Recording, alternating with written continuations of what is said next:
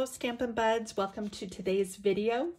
Today I want to show you a card technique that is taking the paper crafting world by storm. So this is the card that we're going to create today, and I wanted just to see if I could get it to shine on camera. Can you see all the shining going on through here? It's kind of like a disco ball, but it's really fun and super duper easy to make. So let's get started. So I'm going to bring in my paper trimmer and a piece of acetate. Oops, sorry if it's too loud there. And I'm going to cut a 3" by 12" strip. So I'm going to go ahead and put this on my trimmer, and I'm just going to go ahead and cut it. You may want to run your blade a couple different times so it doesn't get stuck. So there is a protective coating on this, and as you can see by me running it through my trimmer, it has already shown which side the protective layer's on. Another way to do it is to take something pokey like your scissors and just kind of peel away either that side or that side. It's only on one side, but that is a way to get it started to see which side the protective coating is on. And for this project, you're going to want it facing down. So the next thing I'm going to do is I'm going to bring my trimmer back in. Let me set my acetate aside. And I'm going to take my 1/2" by 12" pieces, and I'm going to cut them down. Let me move this down here. I'm just going to cut them at 3 inches all the way across.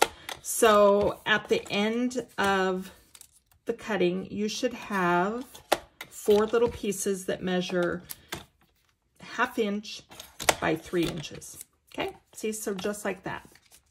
And I'm going to go ahead and speed up the camera so that you don't have to watch me do all of the pieces.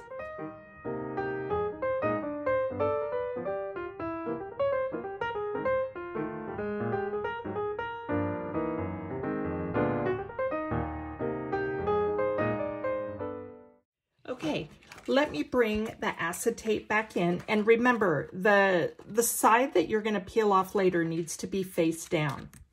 And then next I'm going to bring in a little bit of adhesive. I'm going to scooch this over a little bit, and I am just going to randomly start taking pieces of these papers.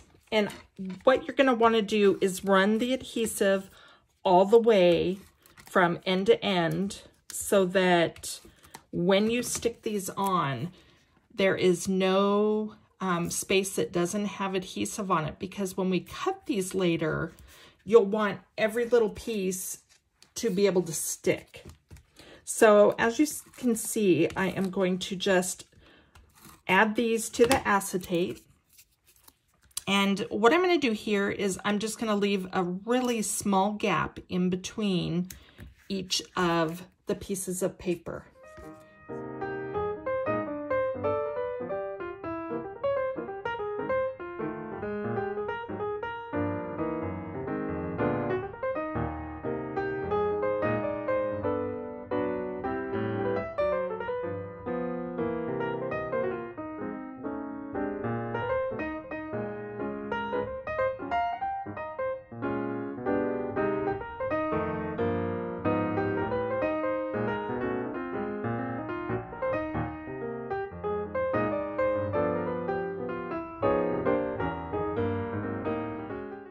Okay, now that this is done, see how you can see all the shine in between? The acetate is what makes it do that, because it's clear.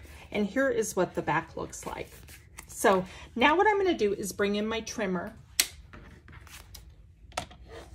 and we are going to start trimming this up. So because these are like 3 inches wide by 1/2", the 1/2" part is the part you want to pay attention to, because when you stick it in the trimmer, you're going to trim 1/2" pieces off. Okay, so let's go ahead, and you'll want to press down on your trimmer pretty hard just so it doesn't slide. And I like to run it both up and down, and then I will take it out, and here is, oh, maybe what I forgot to do is, what you should do is peel this off first. Sometimes I forget to do that. So go ahead and peel that off before you cut any more. Okay, let me move that over there, throw some garbage that way. Okay, I know I have, yes, I have this big piece right here. Okay, now this should work pretty good. Okay, so now put this on the 1/2 inch mark again, and I'm gonna hold it down and cut.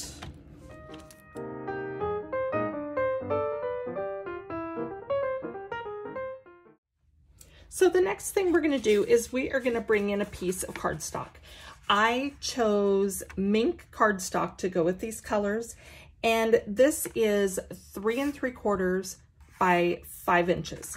So what I'm going to do, actually let's remove this.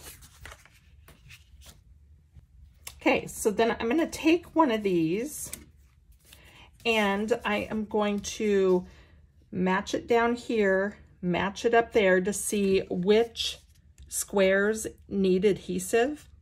And I know this one does, and both of these I will put some on. So I'm just gonna flip it over and I'm gonna take my adhesive and I'm just gonna put it on those squares.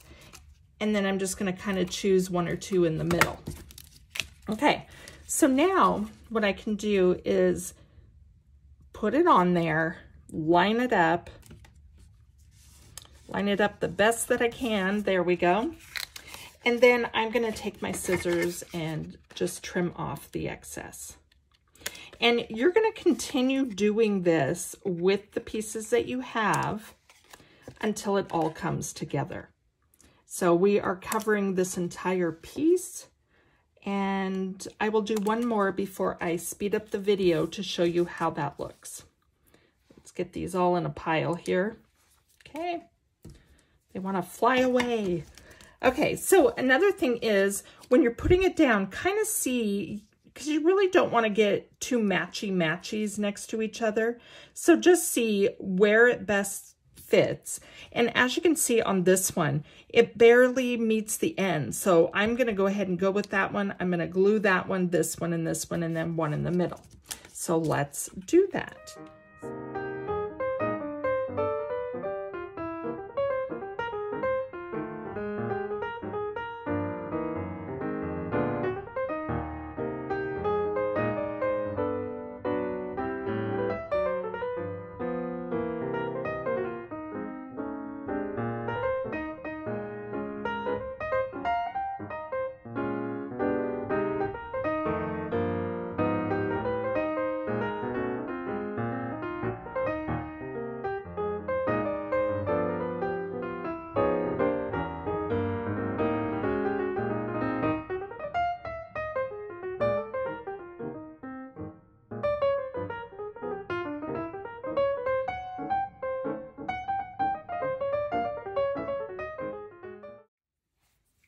Okay, now that we have this done, let's start layering. Okay, so we're going to go ahead and adhere this to a 4-inch by 5 1/4 inch piece of black cardstock. Just going to slide that on there. And then I'm going to bring in my card base. So let me go ahead and fold it. This is just a standard card base. And I'm going to put adhesive on the back and center it on the front. So at this point, we have a really nice pattern paper effect, and it has that shine through. Can you see the disco ball effect going on? So now let me bring in this. We are going to add in the pieces that we need, and it'll take only a couple seconds to finish it up. So the first thing I'm going to do is bring in this 3 3/4 inch by 1/2 inch, and I am just going to stick it about right here. We're going to just kind of try to eyeball things and get it on there. Okay, so the next thing I'm going to do is I'm going to take my scissors, and I just want a little bit of edge distressing. So I'm not even opening up my scissors. I am just simply running the side of the blade along the edge of my circle. And let me measure my circles for you. Let's bring this back in just so I can measure. So this is about a 2.5 inch circle. And then our next one is 2 inches. So I chose this side for my paper because I wanted it different than what is showing in my background. So I am going to just do the same because I wanted to have a little bit of extra texture to look a little bit different and give it a little bit more fun. So, okay, now that I have that, I am just going to adhere it to the center of my circle. Okay, so at this point, let's move that over so you can see that over there. I'm going to bring in some thin 3D foam dots, and I am literally just going to put some on here and place it on my card.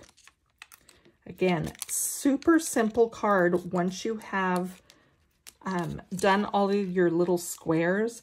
Can you imagine if you decided just to cut all the little squares and put them on? That would just take for hours. But doing it this way is so much easier. So there is that. Okay, let me find a piece of foam here. And I'm going to bring in my blacking pad. Okay, and let's see, let's bring in a block. And I'm going to do the Happy Birthday Dude. This is using the Hey Handsome Card Making Workshop stamp set. So I'm going to do this one. Wow, look at me. I have all kinds of stuff going on here. Okay, so I personally like to put them down like that and pick them up with my block. That way, if anything needs to be a little straighter than it is, I can do that, or the block will put it into place by itself, if that makes sense. So I'm just going to stamp this in the center of this piece, and in a moment, I will get you the measurement of that. Okay, let's move that out of the way. This is 1 1/4 by 3 inches. Okay, so now I'm just going to take my scissors and I'm going to cut a 1/2 inch notch and then go from corner to the top of the notch and corner to the top of the notch to make a dovetail. And then I'm going to repeat it on this side. That is how I like to do my dovetails. There's so many different ways to do it, but that is just how I like to do mine. So next, I'm going to go ahead and add a couple more little 3D foam dots, thin 3D foam dots, by the way, to the back of this, and pull those up, stick them down, and then we'll add a few little black dot embellishments, and then the card is done. Easy peasy. Easy peasy lemon squeezy, as a matter of fact. Okay, so here is this. And let me bring in this and my pokey tool. And I'm just going to stick a dot right next to each word. Okay. And there you have it. Oops, let me straighten it out there. Okay, there you have it. This is our card. This is the example. Perfect. Love it. This is a fun technique, you guys, and one I know that you're going to enjoy doing. I do recommend that if you're purchasing Close to My Heart acetate, that you get it soon, because as this is being seen more and more by card makers, they're going to start buying up the acetate. So get on it as soon as you can. Have a great day.